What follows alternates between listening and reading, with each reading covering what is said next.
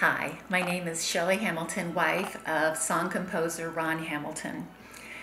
Our oldest son, Jonathan, when he was 18 years old, took an antibiotic for acne that catapulted him into a deep clinical depression.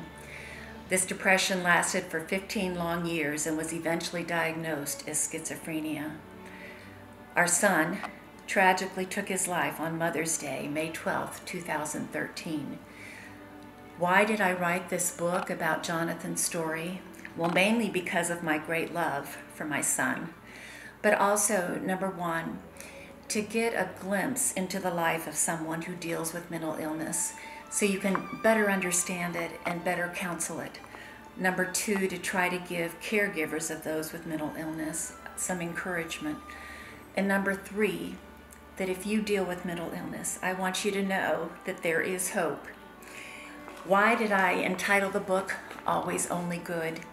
It is because when my son first got sick, I grappled with the goodness of God.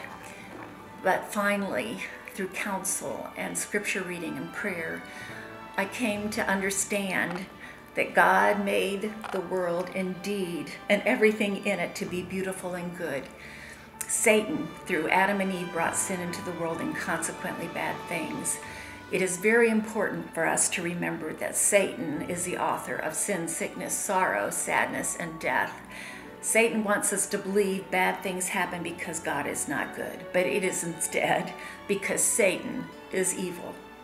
My prayer is that through the pages of this book, that you will, through your own context and your own journey through trials, will also come to the deep conviction within your soul that God is good.